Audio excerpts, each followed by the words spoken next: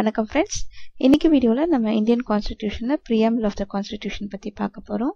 So preamble அப்படின்னா என்ன அப்படின்னு பார்த்தோம்னா it's an introduction R preface அப்படின்வாங்க, அதாவது முன்னுரை. ஸோ இந்த ப்ரீஆம்பிள்ன்றது பார்த்தீங்கன்னா நம்ம இந்தியன் கான்ஸ்டிடியூஷனில் என்ன சொல்லப்பட்டிருக்கு அப்படின்றத ஓவராலாக ஒரு சம்மரி மாதிரி சொல்கிற பகுதி தான் இந்த ப்ரீஆம்பிள். ஸோ இந்த ப்ரீஆம்பிள்ன்றது எது அப்படின்னு பார்த்தோம்னா கான்ஸ்டிடியூஷன் அசம்பிளியோடைய 3rd மீட்டிங் வந்து 13th December 1946 அன்னைக்கு நடைபெற்றது. ஸோ அன்னைக்கு நேரு அவர்களால் முன்மொழியப்பட்ட இந்த ஆப்ஜெக்டிவ் ரெசல்யூஷன் அப்படின்றத நம்ம இந்தியன் கான்ஸ்டிடியூஷன்ல ப்ரீஆம்பிளா செயல்பட்டு இருக்கு. ஸோ இந்த ப்ரீஆம்பிளை வந்து நம்ம கான்ஸ்டிடியூஷன் அசம்பிளி என்னைக்கு அடாப்ட் செஞ்சாங்க அப்படின்னு பார்த்தோம்னா 22nd January 1947 அன்னைக்கு. ஸோ இந்த கிரே கலர் பாக்ஸ்ல இருக்கிறது தான் the exact text which is present in the preamble. So இதுல என்ன வகையான கொஸ்டின் கேட்கலாம் அப்படின்னு பார்த்தீங்கன்னா இந்த வேர்ட்.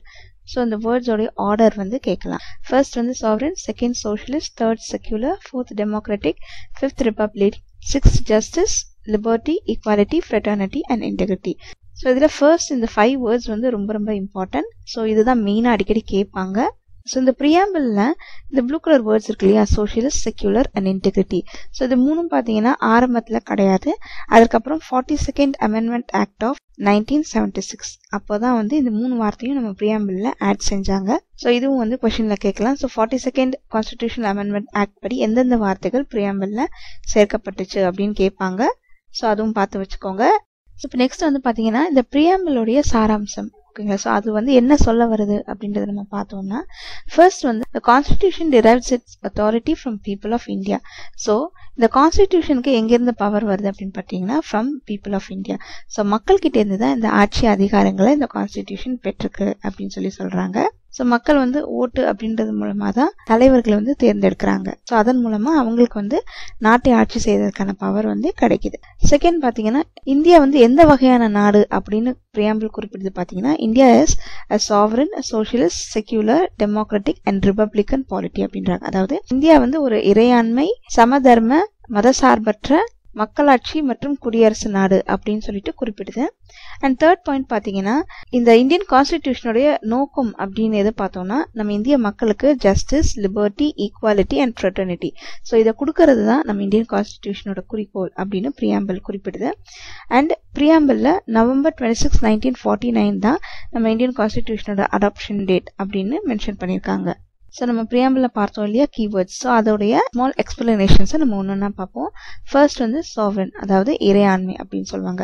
ஸோ இது என்ன மீன் பண்ணுது அப்படின்னு பார்த்தோம்னா நம்ம இந்தியா அப்படின்றது இட்ஸ் அன் இண்டிபெண்டன்ட் ஸ்டேட் அப்படின்னு சொல்றாங்க. அதாவது சுதந்திரம் பெற்ற தனி நாடு. அது வந்து எந்த ஒரு நாட்டோட பகுதியோ இல்லைன்னா எந்த ஒரு நாட்டோட டொமினியன் இல்லது காலனி அப்படின்னு கிடையாது அப்படின்னு சொல்றாங்க. ஸோ சின்ஸ் இது வந்து இண்டிபெண்டன்ட் ஸ்டேட் அப்படின்றதுனால இந்தியா வந்து மற்ற நாடுகளுடைய பகுதிகளை தன்னோட இணைச்சுக்கிறதுக்கும் தன் எல்லைக்குட்பட்ட பகுதிகளை மற்ற நாடுகளுக்கு விட்டு கொடுக்கறதுக்கும் இந்தியாவுக்கு முழு உரிமை இருக்கு அப்படின்னு சொல்றாங்க. ஸோ நெக்ஸ்ட் வந்து பார்த்தீங்கன்னா சோஷியலிஸ்ட், அதாவது சம தர்மம், சோஷியல் ஈக்வாலிட்டி. ஸோ ஜென்ரலா சோஷியலிசம் பார்த்தீங்கன்னா democratic socialism and communistic சோஷியலிசம்னு 2 type இருக்கு. ஸோ டெமோக்ராட்டிக் சோஷியலிசம்ல பார்த்தீங்கன்னா மிக்ஸ்ட் எக்கானமி அப்படின்றதான் இதோடைய கான்செப்ட். அதாவது public sectors and private sectors இது ரெண்டுமே வந்து பேரலா செயல்படக்கூடிய ஒரு எக்கானமியை தான் மிக்ஸ்ட் எக்கானமின்னு சொல்லுவாங்க. ஸோ அதனால வந்து இங்க எல்லாருமே அவங்களோட உழைப்பு போடுறாங்க, அதே மாதிரி எல்லாருமே அவங்களுக்கான ஊதியத்தை வந்து பெற்றுக்கொள்கிறாங்க. ஸோ அதுதான் வந்து இந்த மிக்ஸ்ட் எக்கானமி. அதுவே கம்யூனிஸ்டிக் சோஷியலிஸ்ட்ல பார்த்தீங்கன்னா ஒன்லி பப்ளிக் செக்டார்ஸ் மட்டும் தான் இருக்கும். அங்க வந்து பிரைவேட் செக்டார்ஸ் அப்படின்றது கிடையவே கிடையாது. ஸோ இந்தியா பார்த்தீங்கன்னா இதுல டெமோக்ராட்டிக் சோஷியலிஸ்ட பேஸ் பண்ணி தான் ரன் ஆகுது. ஸோ முன்ன பார்த்த மாதிரி இந்த சோஷியலிஸ்ட் அப்படின்ற வேர்ட் வந்து பார்த்தீங்கன்னா 42nd Amendment Act of 1976 மூலமா தான் நம்ம ப்ரீஆம்பிள்ல ஆட் செய்யப்பட்டிருக்கு. நெக்ஸ்ட் பார்த்தீங்கன்னா செக்யூலர், அதாவது மத சார்பின்மை. ஸோ நம்ம இந்தியா வந்து ஒரு மத சார்பற்ற நாடு அப்படின்றாங்க. அதாவது இந்தியாவுக்குன்னு எந்த ஒரு தனிப்பட்ட ஒரு நேஷனல் ரிலீஜனோ இல்லைன்னா காட் அப்படின்ற ஒரு கான்செப்ட் வந்து நம்ம இந்தியாவுக்கு கிடையாது. ஸோ இந்தியாவில் எல்லா மதமும் சம்மதம், அதாவது எல்லா மதங்களும் சம உரிமை மற்றும் சம அந்தஸ்து பெற்றது. அதே மாதிரி நம்ம இந்திய மக்கள் வந்து அவங்களுக்கு பிடிச்ச எந்த ஒரு ரிலீஜனும் அவங்க ஃபாலோ பண்ணலாம், ப்ரீச் பண்ணலாம். ஸோ இதை வந்து நம்ம ப்ரீஆம்பிள் வந்து குறிப்பிட்டு சொல்லுது. அண்ட் இந்த ஃப்ரீடம் ஆஃப் ரிலீஜனை ஆர்டிகல் 25 to 28 மூலமா நம்ம இந்தியன் கான்ஸ்டிடியூஷன் அஷ்யூர் செய்யுது. ஸோ நெக்ஸ்ட் வந்து பார்த்தீங்கன்னா மக்களாட்சி. ஸோ நம்ம இந்தியா வந்து ஒரு மக்களாட்சி நாடு அப்படிம்பாங்க. ஸோ ஜென்ரலா வந்து டெமோக்ரஸி பார்த்தீங்கன்னா direct democracy and indirect டெமோக்ரஸின்னு 2 type இருக்கு. டைரக்ட் டெமோக்ரஸில மக்கள் வந்து அவங்களோட அதிகாரத்தை நேரடியா செயல்படுத்துறாங்க. ஓகேங்களா? ஸோ அதுதான் வந்து டைரக்ட் டெமோக்ரஸி.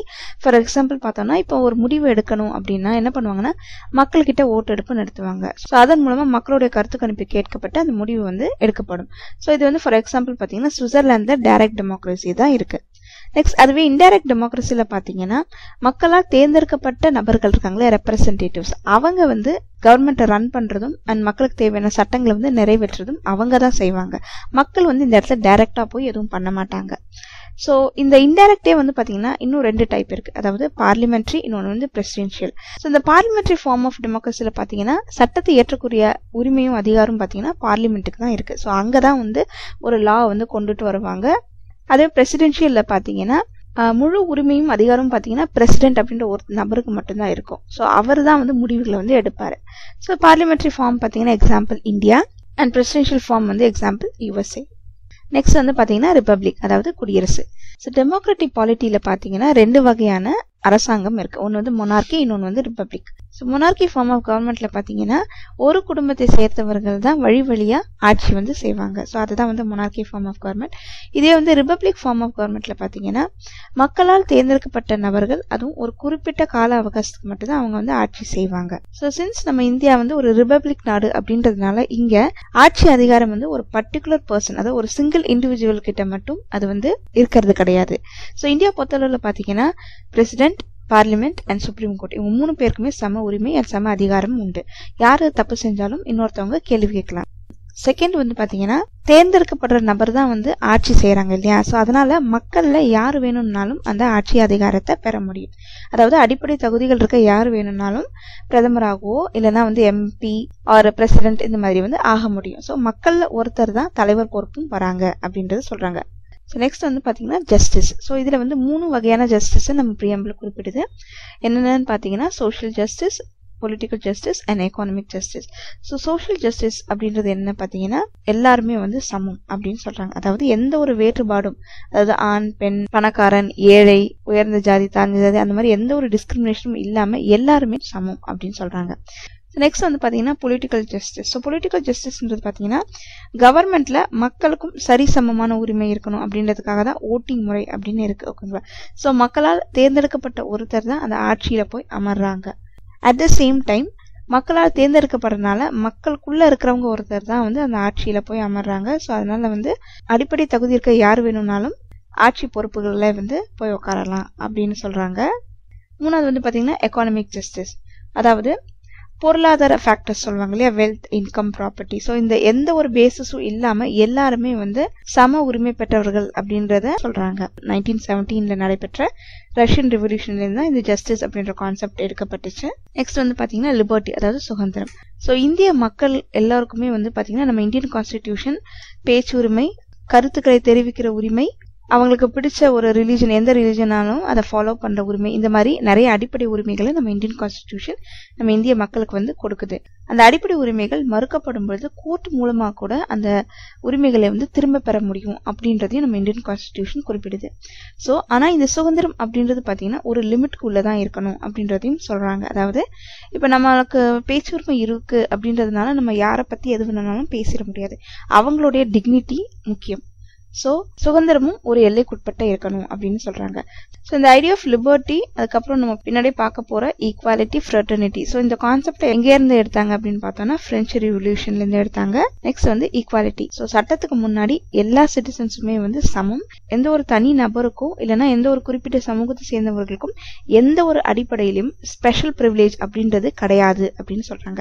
ஸோ இந்த ஈக்வாலிட்டி அப்படின்ற கான்செப்டை ஆர்டிகல் 14, 15, 16, 17, 18 இதன் மூலமா நம்ம இந்தியன் கான்ஸ்டிடியூஷன் மக்களுக்கு வந்து கொடுக்குது. பொலிட்டிக்கல் ஈக்வாலிட்டி அப்படின்றது ஆர்டிகல் 325 and 326 மூலமாகவும், மென் அண்ட் உமனுக்கு இடையிலான equality in work, pay and livelihood, வாழ்வாதாரம், வேலைக்கான உரிமை, அந்த மாதிரி அதற்கான ஊதியம் பெறுவதற்கான உரிமை. ஸோ இது எல்லாமும் வந்து சமமா இருக்கணும் அப்படின்றத ஆர்டிகல் 39 மூலமாகவும் நம்ம இந்தியன் கான்ஸ்டிடியூஷன் வந்து வழங்குது. நெக்ஸ்ட் வந்து ஃப்ரெட்டர்னிட்டி, அதாவது சகோதரத்துவம். Article 51A fundamental duty. So இதன் மூலமா நம்ம இந்தியன் கான்ஸ்டிடியூஷன் மக்கள் மத்தியில சகோதரத்துவத்தை வலியுறுத்தி சொல்றாங்க. ஸோ இதுல குறிப்பிட்டு பிரியாம்பிள் சொல்றது என்ன அப்படின்னு பார்த்தோம்னா, ஃபர்ஸ்ட் வந்து dignity of an individual and second is unity and integrity of a nation. So இது ரெண்டும் வந்து முக்கியம் அப்படின்னு சொல்றாங்க. அதாவது ஒரு தனி நபருடைய மரியாதை, அதே மாதிரி இந்தியாவுடைய ஒற்றுமை அண்ட் இன்டெகிரிட்டி, இது ரெண்டும் வந்து முக்கியமா இருக்கணும் அப்படின்றாங்க. ஸோ இந்த இன்டெகிரிட்டி அப்படின்ற வார்த்தையை 42nd constitutional amendment act of 1976 மூலமா ஆட் செஞ்சிருக்காங்க.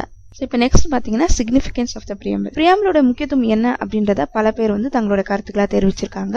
ஸோ KM முன்ஷி அப்படின்றவர் என்ன சொல்லியிருக்காங்கன்னா, இந்த பிரியாம்பிள்ன்றது it's an horoscope of our sovereign democratic republic அப்படின்றாங்க. ஸோ இந்தியன் கான்ஸ்டிடியூஷனுடைய ஹாரோஸ்கோப் தான் இந்த பிரியாம்பிள் அப்படின்னு சொல்றாங்க. அண்ட் பண்டிட் தாக்கூர்தாஸ் பர்கவா என்ன சொல்றாங்கன்னா, பிரியாம்பிள்ன்றது நம்ம கான்ஸ்டிடியூஷனுடைய soul, key and jewel set அப்படின்னு சொல்றாங்க. அதோட இவர் என்ன சொல்றாருன்னா, இந்த பிரியாம்பிளை வச்சே நம்ம இந்தியன் கான்ஸ்டிடியூஷனுடைய வலிமை, அதோட முக்கியத்துவம் என்ன அப்படின்றத நம்ம கணக்கிடலாம் அப்படின்னு சொல்றாங்க. அதே மாதிரி சர் எர்னஸ்ட் பார்கர் இவர் என்ன சொல்றார் அப்படின்னா, preamble is the key note to the constitution அப்படின்றார். அண்ட் NA பால்கிவாலா இவர் என்ன சொல்றாரு அப்படின்னா, preamble is an identity of the constitution அப்படின்னு சொல்றாங்க.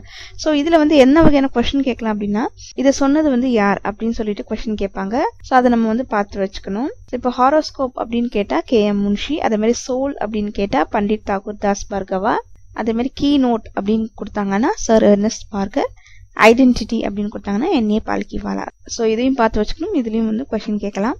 பிரியாம்பிள் நெக்ஸ்ட் நம்ம பார்க்க போற டாபிக் பாத்தீங்கன்னா, preamble as a part of the constitution. அதாவது இந்தியன் கான்ஸ்டிடியூஷன்ல பிரியாம்பிள் ஒரு பகுதியா இல்லையா அப்படின்ற ஒரு கேள்வி. ஸோ இது வந்து பாத்தீங்கன்னா ஆரம்ப காலத்துல இருந்து ஒரு சர்ச்சைக்குரிய கேள்வியா தான் இருந்துட்டு வந்துச்சு. ஸோ இதை பேஸ் பண்ணி ஃபர்ஸ்ட் வந்த கேஸ் எதுன்னு பாத்தீங்கன்னா பெருபாரி யூனியன் கேஸ். இது எப்போ நடைபெற்றதுன்னு பார்த்தீங்கன்னா 1960. ஸோ இந்த பெருபாரி யூனியன் கேஸ் அப்படின்றது என்னன்னு பார்த்தோம்னா, இந்தியா பாகிஸ்தானுக்கு இடையில பார்ட்டிஷன் நடைபெறும்போது எல்லை கோடுகள் வகுக்கப்பட்ட போது எந்தெந்த பகுதி இந்தியாவுக்கும் எந்தெந்த பகுதி பாகிஸ்தானுக்கும் சேரும் அப்படின்னு ராட்க்ளிஃப் கமிட்டி மூலமா நிர்ணயிக்கப்பட்டுச்சு. ஸோ அப்படி வெஸ்ட் பெங்கால் சைட்ல பெருபாரி அப்படின்ற ஒரு பகுதி இருந்துச்சு. ஸோ இந்த பகுதி இந்தியாவுக்கு சேரும் அப்படின்னு சொல்லியிருந்தாங்க. பட் ஆனா ரிட்டன் அக்ரிமெண்ட்ல அந்த பகுதியை மென்ஷன் பண்றதுக்கு விட்டுட்டாங்க. ஸோ இதனால லேட்டர் என்ன ஆச்சு அப்படின்னா, பாகிஸ்தான் வந்து இந்த பகுதியை கிளைம் பண்ணி பிரச்சனை பண்ணாங்க. ஸோ அந்த பிரச்சனை பெருசாகி கடைசியில் என்ன ஆச்சு அப்படின்னா, அப்போதைய இந்திய பிரைம் மினிஸ்டர் நேரு அவர்களும் Pakistan prime minister Pherozeshah noon அவர்களுக்கும் இடையில ஒரு அக்ரிமெண்ட் சைன் ஆச்சு. அதுதான் வந்து நேரு நூன் அக்ரிமெண்ட் அப்படின்னு சொல்லுவாங்க. ஸோ அதன்படி அந்த பெருபாரி அப்படின்ற பகுதியை 2 பேரும் பிரிச்சுக்கலாம் அப்படின்ட்டு அவங்க முடிவு பண்ணாங்க. ஸோ சின்ஸ் வந்து இந்த பெருபாரி யூனியன் பகுதி இந்திய எல்லைக்கு உட்பட்ட பகுதியா வர்றதுனால இந்தியாவுடைய பகுதியை இன்னொரு நாட்டுக்கு கொடுக்கறதுக்கு யாருக்கு வந்து ரைட்ஸ் இருக்கு அப்படின்ற ஒரு கேள்வி வந்துச்சு. ஏன் அப்படின்னா, நம்ம இந்தியன் கான்ஸ்டிடியூஷன்ல இந்திய பகுதிகளை மற்ற நாடுகளுக்கு கொடுக்கறத பத்தின எந்த ஒரு மென்ஷனும் நம்ம கான்ஸ்டிடியூஷன்ல கிடையாது. ஒன்லி ஆர்டிகல் 3 என்ன சொல்லுது அப்படின்னா, இந்தியாவுக்கு உட்பட்ட பகுதி, அதாவது மாநிலங்களை மாற்றி அமைக்கிறதுக்கு வழிமுறைகளை மட்டும்தான் ஆர்டிகல் 3 வந்து சொல்லுது. ஸோ இப்படி ஒரு இது இல்லாததுனால இந்தியாவோட பகுதியை வந்து இன்னொரு நாட்டுக்கு கொடுக்குறோம் இல்லையா, ஸோ அதுக்கு யாருக்கு வந்து ரைட்ஸ் இருக்கு அப்படின்ற ஒரு கேள்வி வரும்பொழுது அது வந்து சுப்ரீம் கோர்ட்ல கேஸா ஃபைல் செய்யப்பட்டுச்சு.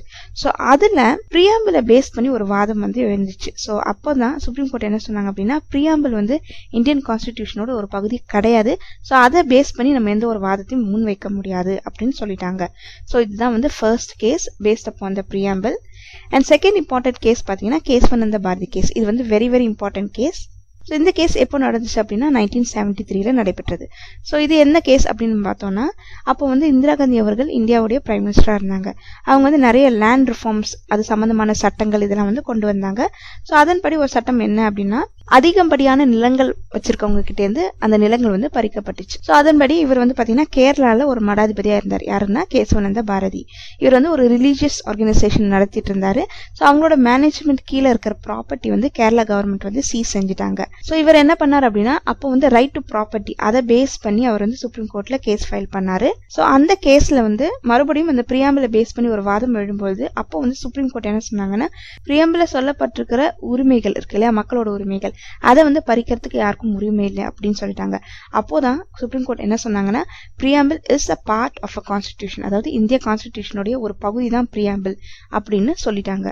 ஸோ இந்த பிரியாம்பிளை பேஸ் பண்ணி மற்றொரு கேஸ் என்னன்னு பாத்தீங்கன்னா LIC ஆஃப் இந்தியா கேஸ். இது எப்போனா 1995 வந்துச்சு. ஸோ இந்த கேஸ்ல அகைன் சுப்ரீம் கோர்ட் என்ன கன்ஃபார்ம் பண்ணாங்க அப்படின்னா, பிரியாம்பிள்ன்றது இந்தியன் கான்ஸ்டிடியூஷன்ல ஒரு பகுதி தான் அப்படின்னு சொல்லிட்டாங்க. ஸோ இந்த 3 கேஸ் முக்கியம். இதுல வந்து ஃபர்ஸ்ட் 2 ரொம்ப ரொம்ப முக்கியம். ஸோ இப்போ வந்து சுப்ரீம் கோர்ட் வந்து சொல்லிட்டாங்க இல்லையா, ஸோ பிரியாம்பிள்ன்றது இந்தியன் கான்ஸ்டிடியூஷனோட ஒரு பகுதி தான் அப்படின்னு. ஸோ இந்தியன் கான்ஸ்டிடியூஷனோட மற்ற பகுதிகளை நம்ம வந்து திருத்தம் செய்யலாம்.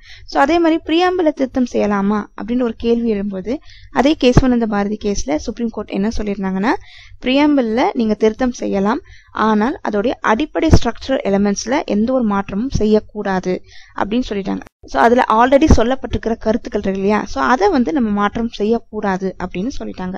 ஸோ அதனால வந்து பாத்தீங்கன்னா இது வரைக்கும் நம்ம பிரியாம்பிள்ல ஒரே ஒரு முறை மட்டும் தான் மாற்றம் செஞ்சிருக்கோம்.